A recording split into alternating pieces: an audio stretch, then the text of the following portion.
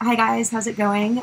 So today I just have some thoughts to share about why I appreciate this practice so much and how we can bring it once again into our everyday lives, which is where we spend the most time, and that's why we do something like yoga, is that so it can help us really prepare ourselves for life's challenges and also just how to be in the world and how to have a deeper relationship, mind-body connection, and really cultivate more connected awareness in all of the things that we do, from our day-to-day movements, how we sit, stand, walk, being mindful in a way that helps us stay in the game a bit, if you will. So it's, the mindfulness of something as simple as remembering to pick up your credit card when you pay your tab at a local restaurant, or the simple day-to-day things that can, get us into trouble, like leaving your purse on the roof of the car, or, just a mindfulness in general. And so I think about these things because anything that can save me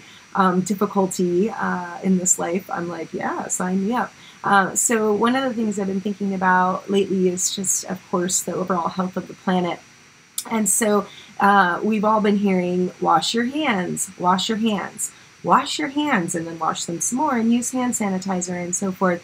So that's such a good lesson for us in general, is just to be, washing and washing and washing our hands, right? The other is don't touch your face. So this is my home challenge for you guys, is I want you to see how many times a day you touch your face.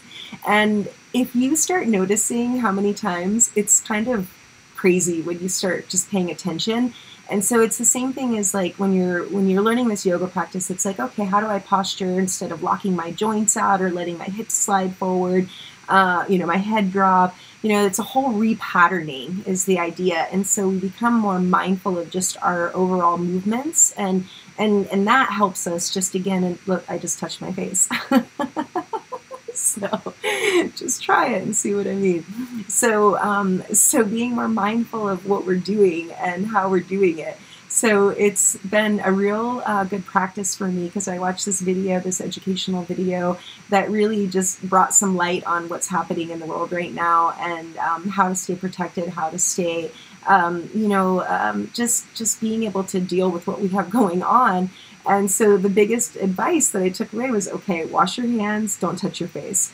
But it's so crazy to see how embedded that is. Even, down here it's so hot, so you're always sweating, and, and you get like dust and everything all over you. And so it's just common to be like touching your face, and we all do it. And it's just something that we need to become more aware of. So I give you that challenge right now to stop touching your face.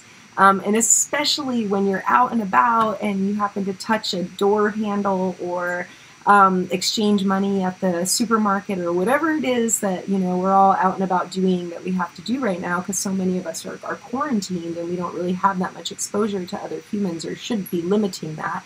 But we have our things that we have to get out and do. So I just advise you, like I'm trying right now, to try this practice of obsessive hand washing and don't touch your face. So that's the food for thought for today, and let's see if we can all do a little bit better with that. Thanks guys so much. Everyone be well out there, and I hope everybody's having a great day. Thank you. Don't touch your face.